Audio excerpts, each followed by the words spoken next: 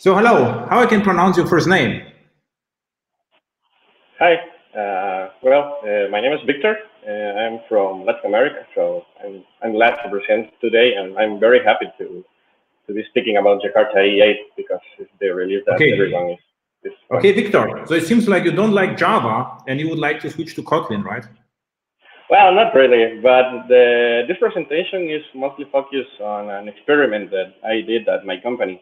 We are mostly a Java house, but we do also a lot of Kotlin development. So we wanted to integrate mobile developers in backend development tasks. And to be fair, I wanted to explore the real compatibility of Kotlin in the Java world, but at the same time explore another way of doing Java EE applications with Kotlin. So that's why I am presenting in Kotlin. I do mostly Java development from day to day, but today I'm focused on Kotlin. Yeah, sure. That's fun. So then share your screen. Okay. And let's go. My screen. Full screen. Perfect. Okay.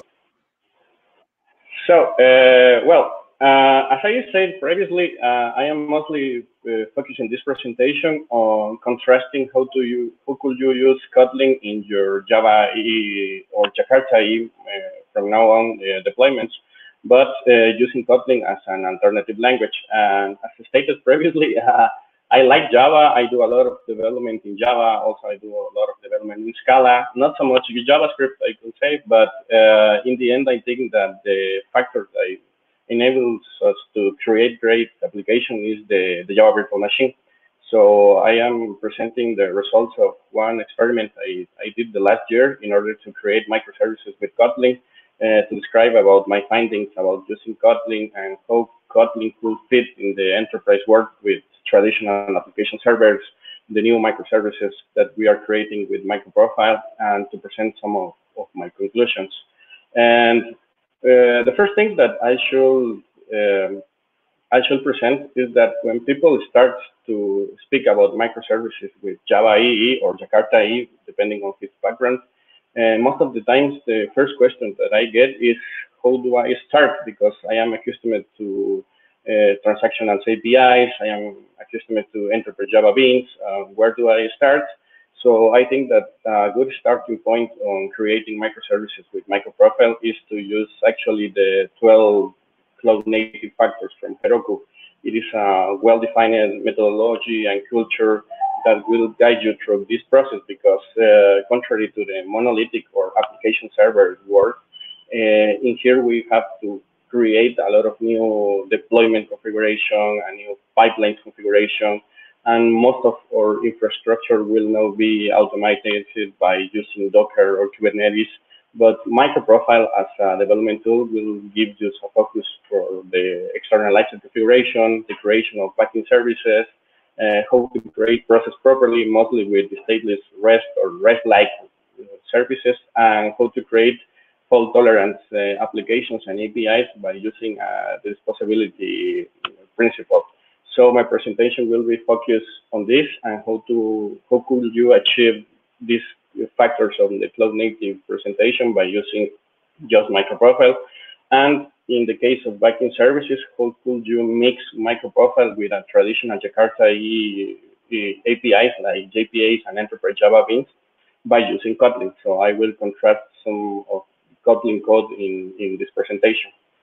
And when I started this journey in order to research how could I create microservices with Kotlin, I started actually with Java microservices frameworks because I wanted to create this panorama or which tool could you use in order to create microservices.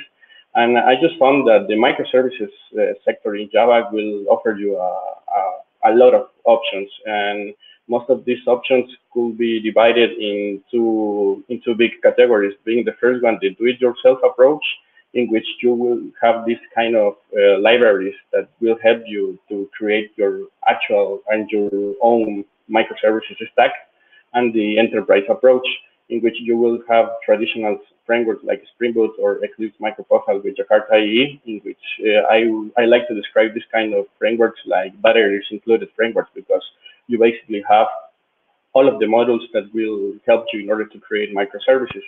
So when I was trying to switch from Java to Kotlin in order to create my microservices, I just noticed the following thing. Most, if not all of the microservices, or for instance, backend frameworks for Kotlin are actually Java frameworks. So the only framework that I found for creating backend services with Kotlin was Ktor, that is actually also created by JetBrains. So it was natural to explore also Ktor. But my need was very, very specific because I am creating software mostly for Latin America with its own kind of issues and goals, and the evolution of technology could be different from other parts of the world. So my main issue with Ktor and other kind of frameworks is that for me, it's difficult to find good software developers that get right the reactive paradigm, especially with Kotlin, because if you start to develop software with Kotlin with a Java background, in the beginning, you will do a lot of Kotlin Java-like style, and you won't be using all of the improvements, let's say, of Kotlin over Java. So considering my actual environment, after exploring Ktor, exploring a little bit of Vertex, Micronaut, I really enjoyed the experiment with Micronaut. In the end, I went with the Eclipse MicroProfile. My motivations were basically market motivations to actually take advantage of my actual development team and to take advantage of the students that are being already learning Java EE or Jakarta EE at universities. So why could you use Jakarta EE with Kotlin? And this slide probably resumes my vision about it. First of all, Jakarta EE standards are pervasive. It doesn't matter if you use Spring Boot or you are using Micronaut. In one point or another, you will be using, in the end, some Jakarta EE standard. For instance, Java Persistence API is everywhere. That's the most pervasive standard that I remember from the Jakarta EE world. In Latin America, especially in my region, that is Central America, it is easier to find Java EE developers because they have been there for 15 years and they will be there for another 15 to 20 years. So it is easier for me that I am in the development management position. It is actually a factor to consider because you cannot expect to create a new team from nothing. You have to find the people somewhere, and the people here in Central America, at least, we have more experience in Java EE. The third factor that made me choose the microprofile stack is that not every piece of software should be over-engineered. Actually, Java EE, and once you get the development model with CDI and Enterprise Java Beans, it becomes easier. And as Adam says a lot on his videos, it becomes boring because it is pretty easy to develop good and stable microservices and REST APIs by using just plain old context and dependency injection and Enterprise Java Beans. And in that line, enterprises like boring and old software stack, and me too, because I like to do other things. For you to know, I like to go early to home. I like to apply my knowledge in a good stack that is easier to get, that is easier to teach to other developers.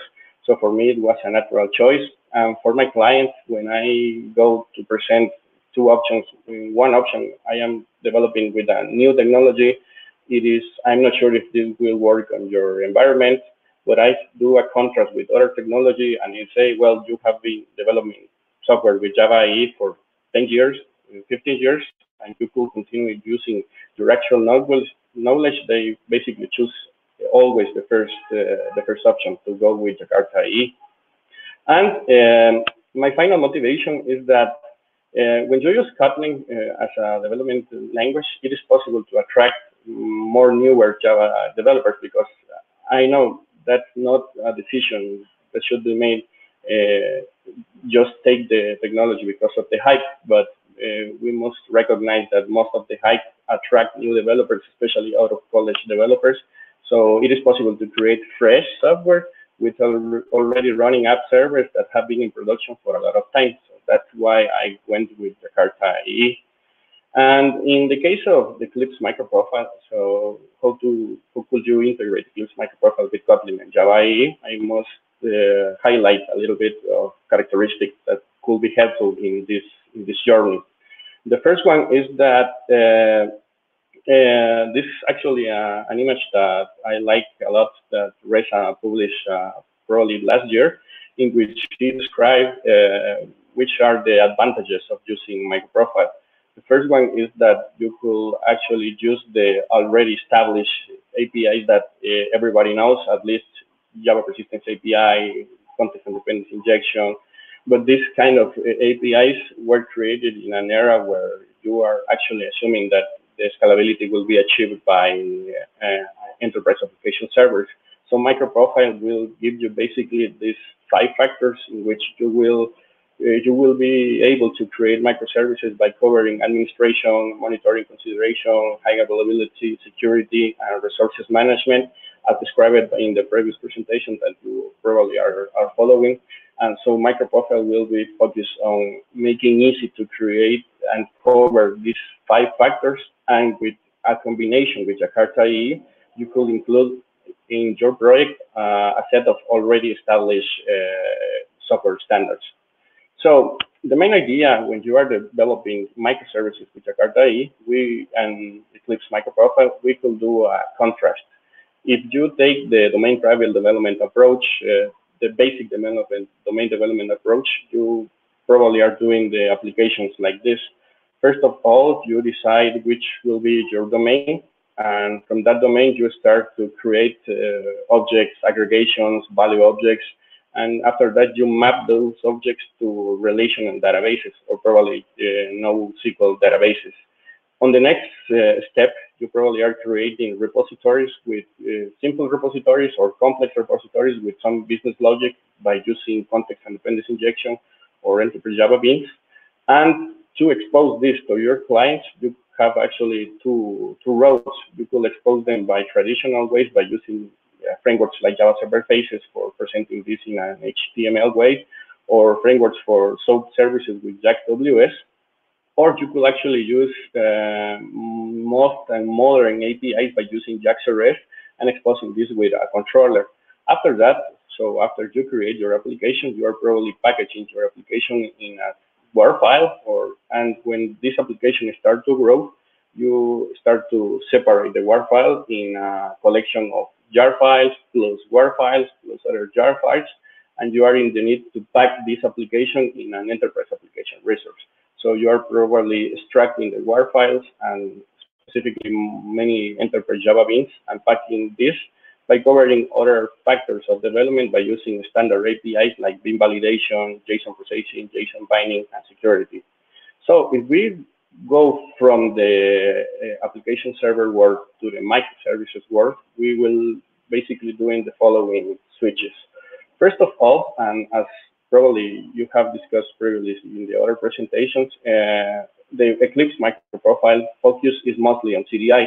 It doesn't mean that Enterprise Java Beans will be gone in 2 or 3 days. Enterprise Java Beans are also pervasive, and they will continue to be used for at least 5 or 10 years, my guess. So we are basically focusing our architectures by using CDI, exposing our content by using JaxRS, and now we need to create our microservices and to pack them in a way that could be, that this kind of microservices could be invoked by using a command line interface like bash or something. Because in the end, if you are able to start your microservice by using command line interfaces, you could actually pack this microservice by using Docker, and after that you could create a complex orchestration with Kubernetes, Rancher, or you name the orchestrator of your preference. So we will be focused on this kind of deployments.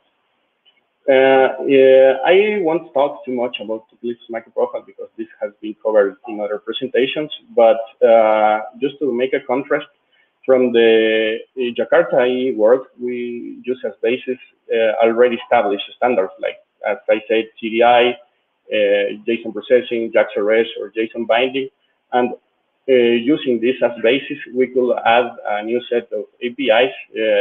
Most of these APIs focus on fault tolerance, metrics, JWT propagation, health check, configuration externalization, creation of REST clients, Open API to document our APIs, and over tracing. So as demonstrated previously, I wanted to cover not every API of Eclipse MicroProfile, but I wanted to cover an integration with MicroProfile APIs, Jakarta EE APIs, and also Kotlin as the development language. So if you want to integrate your project with Eclipse MicroProfile, you should choose one of the many implementations that are already available in the MicroProfile ecosystem. You could choose from libraries like Smartrai, Hammock, Apache, Geronimo, Fujitsu, Just Enough application servers, or FatJars being one of the most famous, Visual, Cumulus, Helidon, Open Liberty. Today, you will have the opportunity to see many of these in action, or you could actually go to another focus, let's say, another way to prepare this kind of microservices by creating ThingWorks that only include your code, and this kind of ThingWorks will be deployed in a microserver like Payara Micro or TommyJaxRS. And for instance, MicroProfile has been so far so good, so it has been also included in full-fledged application servers. I've been using it also in, let's name it, legacy applications by using Payara Application Server Full, especially in Wi-Fi application server full. So MicroProfile as Java is everywhere. So you could actually take advantage in any kind of deployment that you want. For this presentation, I will be focused on demonstrating this integration by using Payara Micro, but most of the concepts will be actually achievable by using any other implementation.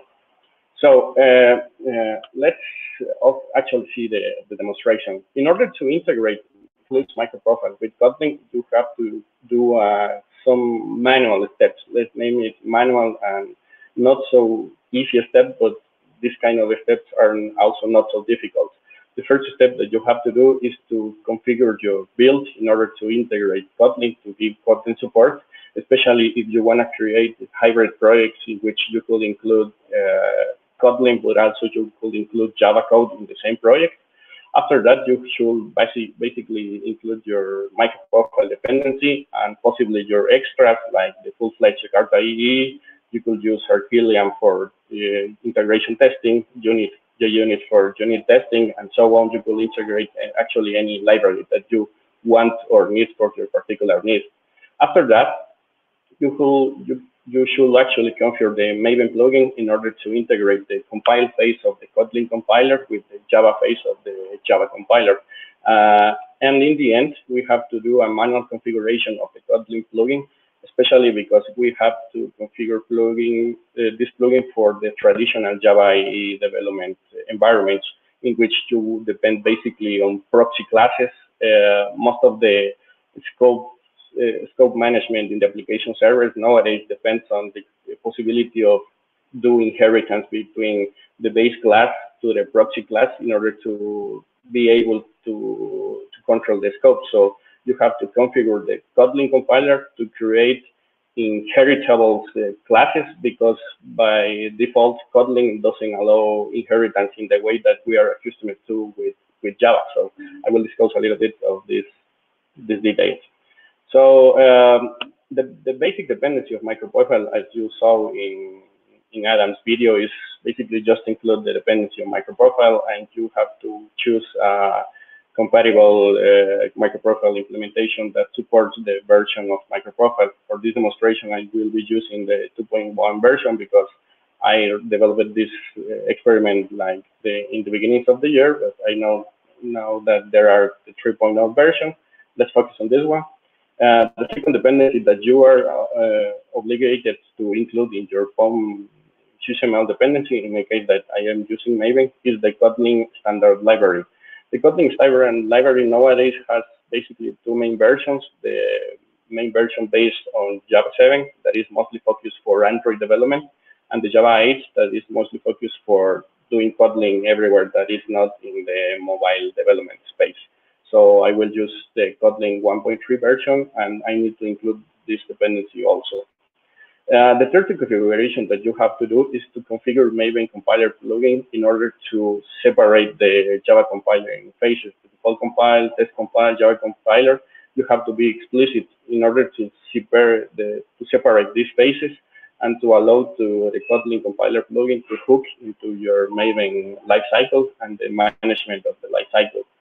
And finally, you have to configure the Kotlin Maven plugin. And my configuration, of the general idea of this configuration, is that you have to consider all of the architectural and scope management annotations in CDI and Enterprise Java Beans by using the open compiler plugin option, in which you will include annotations like JakartaOne path activator, the request section, application dependent scope, basically any annotation that you will need to create your application and to let the application service to manage it. You have to include it in the alloping annotation. Sorry. So for this demonstration, I prepared a little bit complex project because I wanted to stretch all the possibilities with Jakarta EE and MicroProfile, and I've included a lot of libraries in which you will actually see the full power of Jakarta EE and MicroProfile working together with Kotlin. And I also wanted to explore some Kotlin-specific structures in order to develop my microservices. So for this demonstration, I prepared a project with Kotlin 1.3. It's basically the stable Kotlin version. I've included a couple of extra dependencies in my project, being simple log facade, Flyway for database migrations, and PostgreSQL, and to test the actual and future and the real compatibility with Java EE, the Jakarta EE, and MicroProfile. I've also included Enterprise Java Beans in order to see how this works with Kotlin and Java Persistence API in order to have this backend service approach from the 12 Flow native factors by Orozco. And from MicroProfile, I'm using context and dependency injection, JakartaOne and MicroProfile config. And finally, for the testing, I will demonstrate also an integration with Orkilian, JUnit, and running all the tests by using Payara embed. If you are interested in the details of this implementation, I also prepared an article that is already published on DSong, that is basically the state of Kotlin for Jakarta EE and MicroProfile. The URL is not so good, but you can search for Kotlin and Jakarta EE in DSong. This will be probably one of the few posts published there because not so many people is experimenting on this. And the actual source code that I will be demonstrating is already published on my GitHub, so you could give it a try. I will explain a little bit of the plumbing that is involved in this project, and after that, I will show you the actual functionality of this project. So this project is mostly focused on creating a basic CRUD that its main focus is to store simple phrases. You will see later which phrases I could retrieve from the database. This demonstration will be running on PostgreSQL, so I've modeled a JPA entity and phrase repository in which I have basically find, create, update, delete all of the operations, and also I need to use an entity manager. And after that, I am exposing this information by using a JakartaOne controller on all of the actual operations. This demonstration will be packaged in a microservice or by using Payara Micro. This Payara Micro could be scaled by using Docker Compose or Docker itself, and it will be exposed by using an Nginx reverse proxy that will offer you one of many instances of Payara Micro that will be running. And in the end, we will reach a PostgreSQL database. So it is a full-fledged project. I cannot do live demos because I am already having a hard time by speaking English because it's not my native language. I hope I am doing it properly. So let's see the demonstration. Let's switch to the IDE and let's start. So first of all, when you do configuration to connect to an actual database, I am externalizing the configuration of this database. I already externalized the URL of Java Database Connection API, the Postgres password, and the Postgres database name, because my first intention by creating this microservice is to actually be able to move it from my computer to any cloud that has compatibility with Docker and Kubernetes. So the first class that I want to present is the ADM phrase. As you can see from the code, this class is very tiny compared to its equivalent in Java, because basically I get rid of any getter and setter. I'm not so sure about the real value of getting rid of getter or setter, because basically any IDE will generate that for you. But when actually you could see this code, it became very concise because you are actually able to see the whole structure of the entity by using just 1, 2, 3, 4, 5, like 10 lines. I am also combining and using traditional JPI annotations like entity table, the table generator, in order to generate a unique sequence, and traditional JPI annotations like annotating the identifier, the generated value, and mapping the column.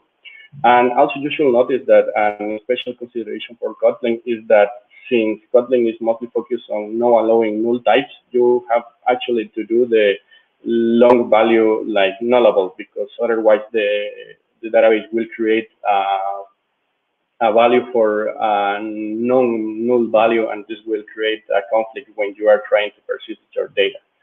On the top of the entity, I created a repository. In this repository, you could see the advantages of using Kotlin, because I could basically create a repository in 42 lines without considering the imports. I am actually trying to inject an entity manager. This entity manager is being produced by a CDI entity manager. I am demonstrating the long way of doing functions by using a post-construct init function. But in the end, you could use the concise syntax of Kotlin by using just one-line method, like in the create, update, find by identifier, delete. And one of my favorites is how could you create queries by using the multi-line construct in Kotlin. So since I am using IntelliJ IDEA, I could create multi-line JPQL queries by using just triple quote syntax. And this, to be fair, this looks really good to me if compared to Java, because I don't have to add a lot of lines and a lot of zoom. So you could actually write your Java your query directly in the block of text. So finally, this repository it looks pretty much like a Java code, but in a more compact way. And in fact, you have to use some specific Java class annotations in order to be able to create typed queries like I'm doing here. But after that, I have to expose this repository by using a controller. So I also created a controller. And the code will be very familiar for all the people that is already creating applications with JakartaOne. In this controller, I also injected my repository, and I injected another login service that I created previously. And the takeaway from this is that when you are using dependency injections frameworks in Kotlin, you have to be explicit that someone or somewhere or some framework will be responsible to create the instance for this actual property in the IDM phrase controller class. Otherwise, this will give you a compiler error that you are actually trying to create an application with a null value, and that's not allowed in Kotlin. So by declaring them by private like init, this will be actually allow you to inject values without declaring explicitly how to initialize this property. The source code for the application itself is not so different from any JakartaOne application, in which you could actually observe that in some cases, like in the find all method, I am creating a function with just one line. But the thing is, with the parameters that I am using, like the query parameter and establishing a default value in my parameter, I am spending more code on the annotation than on the implementation itself, because again, Java and Jakarta EE are boring technologies that already have all for you and are easy to use and are so easy that writing this kind of code is basically straightforward. In the get method, I have the put method, and I am basically trying to represent the traditional ways to create responses from the JakartaOne methods. Like in here, I am creating a repository, and the final method that I want to highlight is the delete, because in here I am actually using another Kotlin specific constraint, like the LBS operator, in which I am able to consult my repository in order to try to find my entity. After that, if I don't find the entity because I received a null value, I'm actually able to create in one line the response directly without doing a lot of implementation with if sentences or something like that. So it's actually pretty convenient to use this kind of construct in Kotlin, because in Kotlin you could do this kind of things that they basically are inherited from Groovy. And that's the structure of the application. After that, I have to do a lot of plumbing. Well, not a lot of, a little bit of plumbing. First of all, I created an entity manager producer. This is a traditional entity manager producer. I tend to create this kind of producers to use them with extensions like Delta Spike or other CDI extensions. So in here, I'm basically taking advantage of using a Payara micro, and I am able to inject the persistence unit. That is the only persistent unit in this project. So I am able to create a CDI producer and to control actually the life cycle on the persistence manager by creating an entity manager request scope default. And after that, I am able to close the entity manager if I need some kind of transaction in my repository by declaring the disposer by using disposes and default. So you could observe that I am not using any kind of a special framework or special annotation, just plain old CDI annotations. And to make this a little bit fun, I also created Enterprise Java Bean. This Enterprise Java Bean is mostly focused on bootstrap the actual database, because I am declaring an application scope singleton start of Enterprise Java Bean, in which I am able to bootstrap the creation of my database by using flyway migrations. In here, I am also using a little bit of manual plumbing to try to inject a context lookup in a plain old data source, but not by using annotation, but by using plain old Java code, and see if this works. And I could also use Kotlin specific construction. Like in here, I am actually saying in Kotlin code that this data source could be an actual instance of the data source, or this could be basically null, because in Kotlin you have to check in the code specifically if things could be null. After that, if the data source is not null, and only if it's not null, I could actually use and wrap all of the logic of my database bootstrapping in a let construct. Otherwise, if I am not able to get a connection to the database, this block of code will be simply ignored, because this is like a soft try and catch, let's name it like that, that you could use when you are implementing your source code with Kotlin. After that, I do a classical flyway configuration in which I do the retrieval from the data source. I establish allocation for the SQL scripts that I've created for Postgres, and I start the migration. You could also see that I am using strings construction here in order to avoid concatenation. So I am using basically templates that are already present in Kotlin. So I successfully stretched most of the cool features of Kotlin by using them in the Jakarta EE project. And finally, I created a log producer to see how difficult it is to produce logs by using injectable service. So I created a log producer, which creates an instance of log factory by considering an injection point. And if you see, this whole logic could be created just with one line.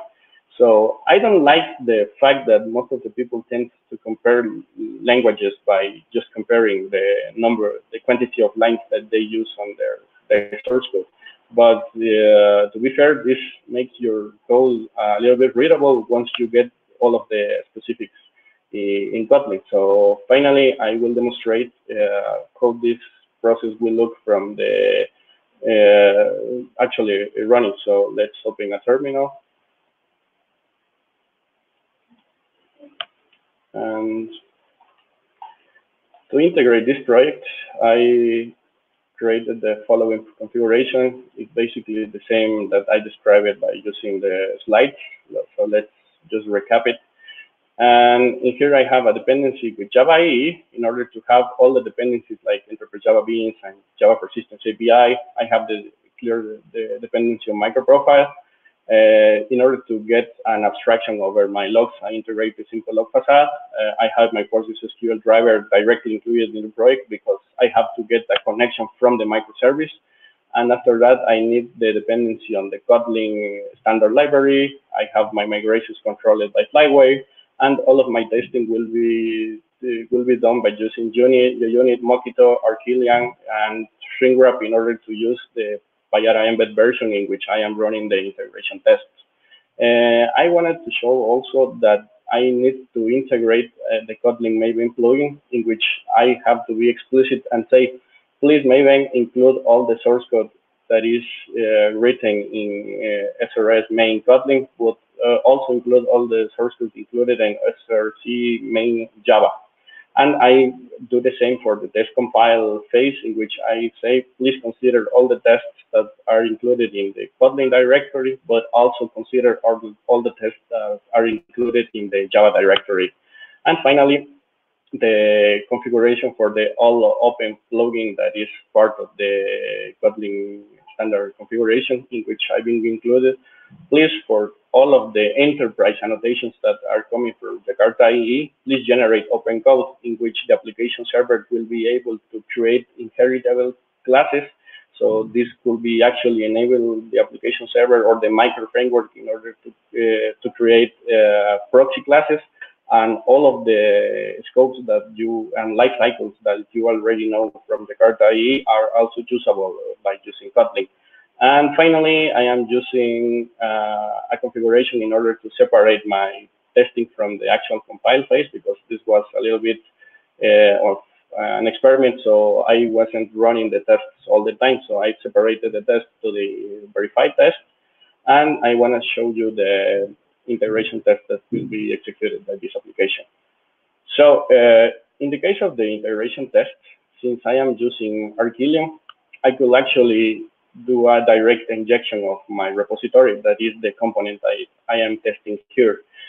For the people that is already using Arquillian, they could notice that I actually had to use a companion object. This is probably one of the situations when your Kotlin code will be bigger if compared to the Java code, because in Kotlin, per definition, you don't have static methods. You have to create companion objects.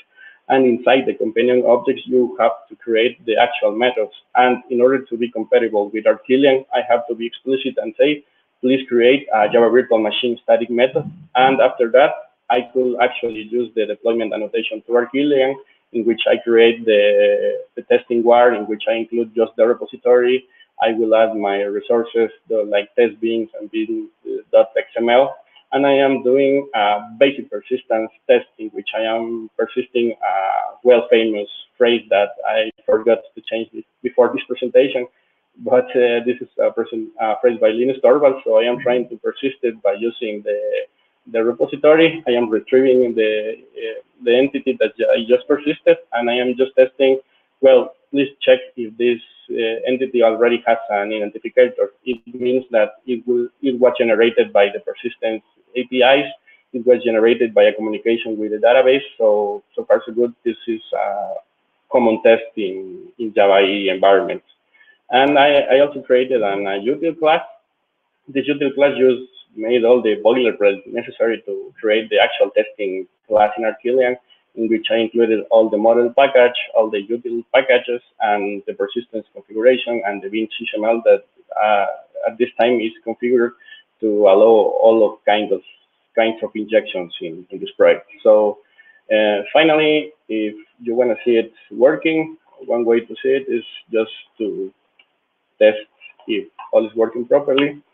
And you will notice a little thing in here. When you compile project by using Kotlin, one of the main disadvantages is like you actually have a new compile phase. Like in here, I have the Kotlin Maven plugin. This compile phase will actually take a little bit of time, 2-3 seconds, if compared with the regular Java compilation time. So this application is actually taking a little bit of time more in order to build itself. After that, after the build, all of the tests started to run. I am deploying this application in a Payara embed version. Now it's just starting the tests. And I hope all the tests will pass in a couple of seconds. Let's see what happens.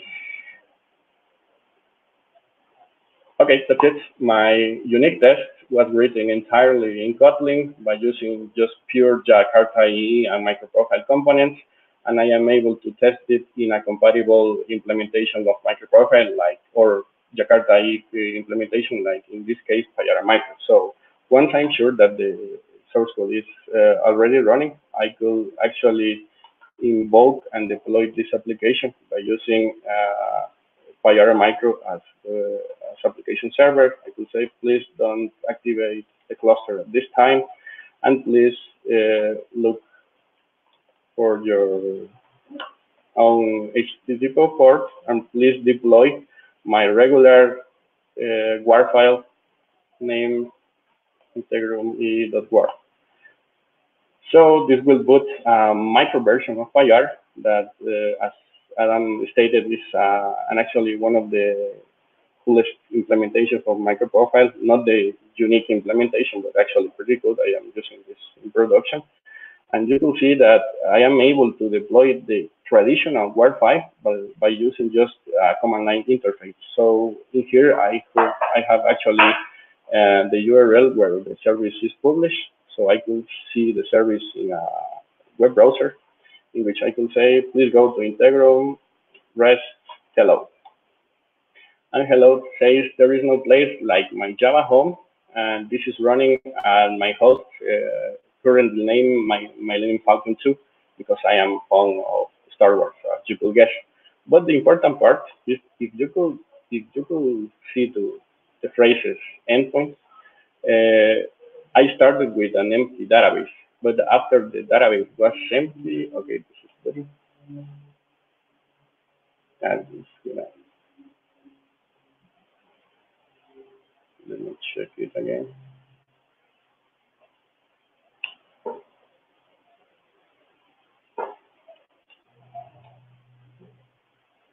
So there is some issue here.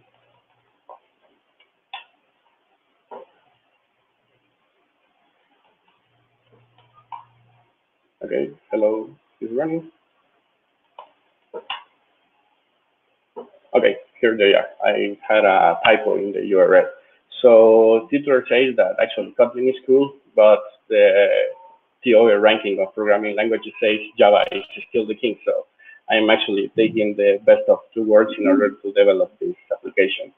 And finally, I promised that I will do a demonstration not by using just one microservice, but using an entire implementation of microservices. So in order to take this application to your cloud, you could basically use Docker file, and the Docker file for Payara Micro is pretty straightforward, in which you could start from the Payara Micro image. After that, you have to copy the WAR file from your application to the deployment here that is actually covered by environment variable. And after that, I've also configured this project in order to compile itself and to be published over a cloud. So since I already did the compilation for my WAR file, I've also integrated this project. Docker starts to create the image. This will be published to Oracle Cloud, basically because I have at this time credits for Oracle Cloud. And that's it. I am testing it on Oracle Cloud. The layer already exists. This has been pushed for the Oracle Cloud registry. And on the Docker Compose side, I am provisioning the infrastructure as code, in which I am creating three services. First of all, the database that will start with a clean database. It doesn't matter because I already have migrations of my code. After that, I have an image of my microservice with Payara Micro. As you can see, I've externalized the configuration. I am using the classic dummy Postgres password that is expressed in Spanish, and I am using a reverse proxy Nginx as the actual gateway for this microservice. So after I created the basic deployment descriptor for the Docker Compose part, I will enter to my instance in Oracle Cloud. I have it ready like here. Let's say demo Kotlin, and I can say Docker Compose full in order to update the images. And when this image is ready, I can say, please, Docker, specifically Docker Compose. Please boot up this infrastructure, including database, including the reverse proxy, and including the microservice with Payara Micro. And I could say, please, at this time, provision 2 copies of the Payara microservice. So you could see the actual fault tolerance and scalability of the Payara micro implementation. So let's wait a little bit for this to boot. And to wait for this, so basically, I created this. First of all, I created a Java Persistence API entity in which I could highlight that I'm using data classes from Kotlin, and I had to use nullable types in order to allow some fields of this class to be null. After that, I am using a CDI repository in which I am declaring a late init nullable type, because the responsibility to create this instance for this field in the class is an entire responsibility of the application server. After that, I took advantage of single expression functions, or as you probably will find them in many of the documentation, one-line methods, in which I am expressing the persistence, merging, deleting, and find by ID phases by using just one line of code in each of the functions. After that, I demonstrated the CDI repository in which I am using the multi-line structuring approaching on Kotlin in order to create complex queries. You could see the advantage on this. Finally, the JAX-RS controllers were not so different from Java.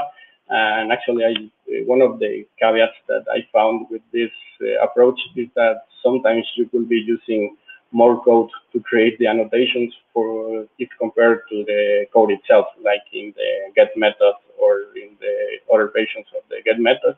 And in the delete, I am using the LBS operator as an expression, so I am able to generate the result. And after generating the result, I could immediately return the result by using the return sentence in Kotlin. So I hope this is running now. Okay. So I published this service. You could actually see it at your house. I hope that this doesn't fall too short. And if I do a request to my already published service, and I say the hello, it says there is no place like Java Home, but this time the Java Home is the Java Home inside the Docker container. And I'm also showing the direction, the IP address in the microservice. And if you could see, if I do the request a second time, the second time the IP is switching, because I am not using one instance, but 2 instances of the same microservice. And as the default configuration in Nginx, I am switching from one instance to another each time that I am doing the request. And finally, if I go directly to oc.myname 8080 integral rest phrases, I could actually see live and on the cloud all of the phrases that were implemented in my application. So that's basically the main idea. The key takeaways of this presentation is it is easier to develop microservices with your actual Jakarta EE knowledge. You could use Kotlin if you want to. I like many of the Java languages. I like Scala, I like Kotlin, as I said previously. But if you want to, or you need to integrate some developers, some mobile developers onto your backend development team, you could do it now by using Kotlin. I've not found so many caveats by integrating Kotlin in Java EE. So you already saw the publishing steps. I published this in Oracle Cloud. So my conclusions are the following. Kotlin is good because it allows you to do static typing. I love a lot of static typing languages. The Java interop, as you probably saw, Jakarta EE is one of the biggest frameworks or implementation or standards that you could see out there, and it is actually usable with Kotlin. It will give you good object-oriented development tools with functional programming development tools. It will include null safety, extension functions, operator overloading, data classes, and one-line methods. That these are probably the features that most of the people like when are starting with Kotlin. And some interesting fact that I found while using Kotlin is that many of the actual Kotlin constructs are based on the construct published on the Effective Java book, that is basically a Bible for all of the Java developers, in which you can see that the concepts like immutability, builder patterns, single parent, override, final by default, and variance bar generics are covered also already in the language. You don't need to create the entire patterns that as you could probably do it in Java. And some constructs, if you have been doing Java JVM development for a lot of time, are actually inherited or inspired by other JVM languages, like the Elvis operator. It works like it works on Ruby. The type inference, immutability, and the way that you declare identifiers is the same that in Scala. And the new values management and the functions are probably very, very similar, if not the same that in Ruby. I know this is a strong statement, so don't take my word for granted, but that's the thing that I observed by using Kotlin. And in the same, why don't use Java? Well, Java has been dying since 1995 and will be dying for a lot of 30 years. Each year that I heard that Java is dying is because I think Java is healthy, because it's a language that people like to bash about, because it is there and you will find a lot of Java in the street. But if you want to experiment other languages like I did in this presentation, you have actually a lot of elements that came not from Java as the language, but from Java as the environment. Like you have a lot of frameworks, not only MicroProfile or Jakarta EE, but please give it a try. It's a good framework. You have raw performance, as is demonstrated in tools like Apache Beam, Apache Spark, Apache Hadoop. The tooling is superb. You won't find other languages like Java in which you could have good IDEs, software configuration management tools like Maven, database connectivity with any kind of database connectivity. You could actually have, you have to cover it with Java. And in the JVM, if you need to justify why to use the JVM, basically Twitter is doing it, Alibaba is doing it, Spotify is doing it, and you can use OpenJDK as I did in this presentation, so all works. And my conclusions, advantages, you could get concise code once you get the new structure. Kotlin has good Java interpretation. This will open a new backend options for new Android developers that don't have too much experience with Java.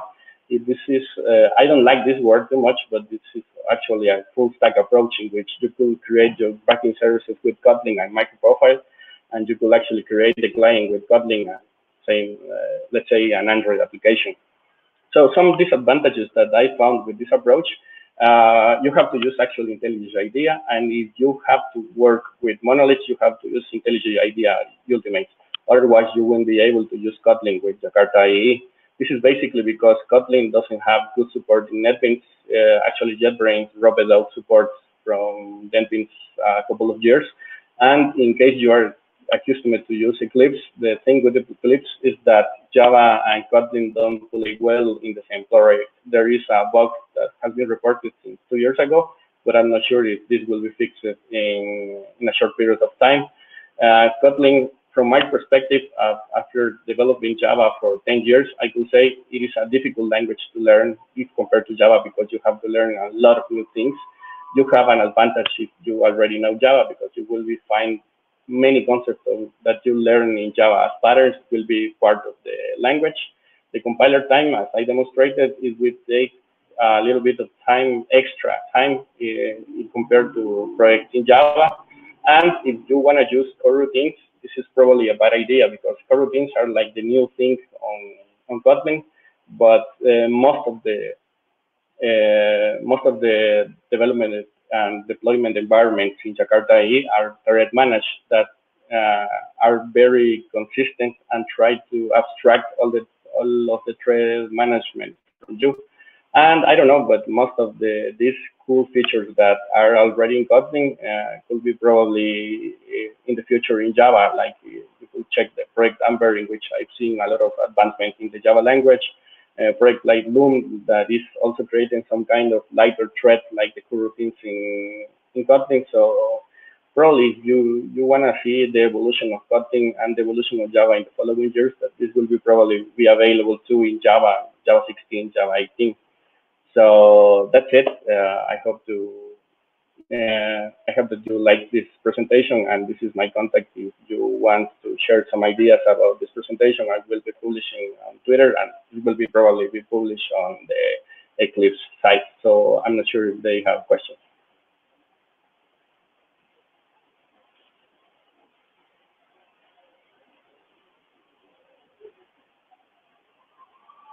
Okay. I see a lot of questions.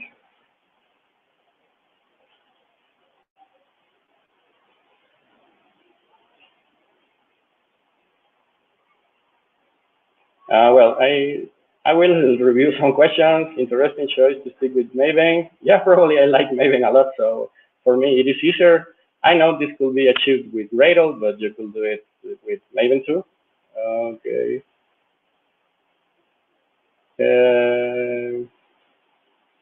Let's see if there is another question. Yeah, with Java 8, we will still make good money. Yeah. Well, actually, this code also runs on Java 11, but the demonstration wasn't already. Oh, okay, I forgot this. You could also, I will review the questions. You could actually inject the data source instead of looking it up. Just of course, I was just trying to look it up in order to see, to demonstrate another structure of Kotlin, but this could be done by just injecting. Victor, if you want to pop up the questions from the ask a question, or I can read it for you. So here is a quick question. You could also, hold on, instead of looking, well, that's a bit more comment.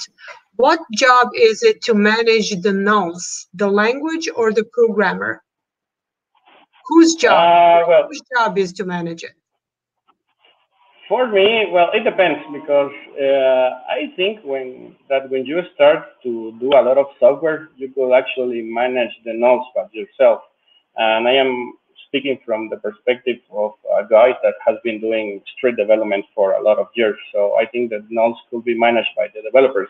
The thing is that not every team could be or will be composed by rock stars.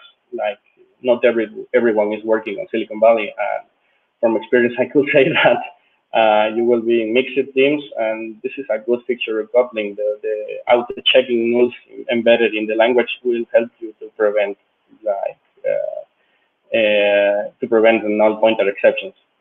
The other question is, what do you prefer personally, Java or Kotlin? Why?